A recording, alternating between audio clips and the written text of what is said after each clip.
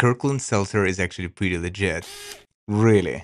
Costco's hard seltzer costs $21.99, about 90 cents per can, making it the cheapest option on the market.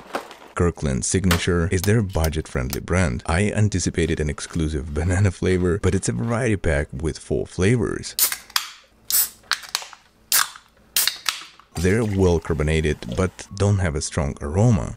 The hard seltzers have a slightly artificial taste and have only a subtle hint of fruit, as if they were picked from the clearance section. It's very light, not sweet, and alcohol is also not noticeable. The only decent flavor is lime. It's hard to believe, but even a Happy Dad seltzer tastes better. So, enjoy!